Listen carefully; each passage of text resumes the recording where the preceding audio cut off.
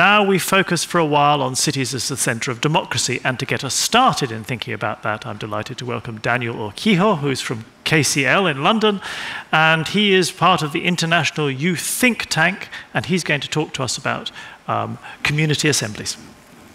Thank you very much, Adam. That was so nice.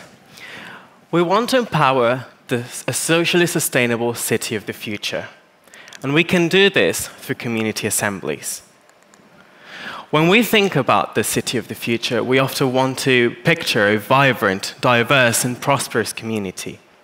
However, to get there, we must first overcome a number of interconnected challenges with the help of city planning. Now, most of you might know that city planning decisions often end up in the hands of managers, engineers, and business interests. This will not do if we are to achieve a truly socially sustainable future. A socially sustainable city must address these challenges in a way that is responsive to the local community. Community assemblies are the perfect participatory tool to do this, as it can include and institutionalize the voice of the local community in the city planning process. In the method that we designed, 24 participants are selected through stratified random sampling to be representative of the local communities. Their objective is threefold. First, community assemblies open up a new way for citizens to engage in democracy beyond the ballot. Second, by facilitating a diverse environment for deliberation, participants get to focus on solving issues through specific policies rather than engaging in broad party politics.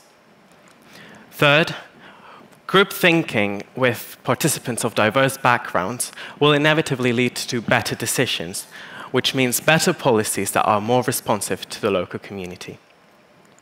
With this in mind, we designed a four-stage, four-phases community assembly. First, participants will receive training on critical thinking and the legislative system, so that no idea gets left behind due to lack of knowledge, confidence, or whatever. Second, an initial deliberation takes place. Here, participants come together, brainstorm, and develop proposals to be put forward. Then they select which ones require more attention and proceed to the next phase. In the next phase, the participants, with the support of the local authority and the media, reach out to the public about their proposals and gather signatures.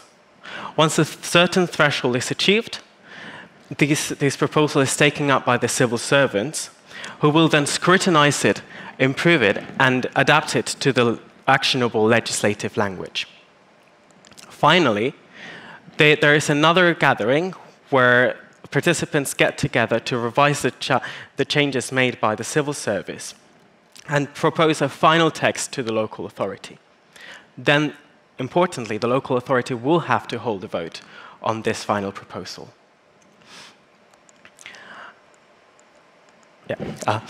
Then, this might seem a very complicated system, very far-fetched, maybe.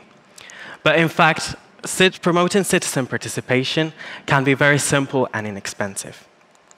In fact, one way in which this can be done, a form of participatory integration, was through our open chair democracy talks, which we held yesterday in Gothenburg. This form of talks can be very, very valuable to things such as a community assembly. And we would like to invite you all to come and join us in our open chair democracy, which we will hold outside during the break.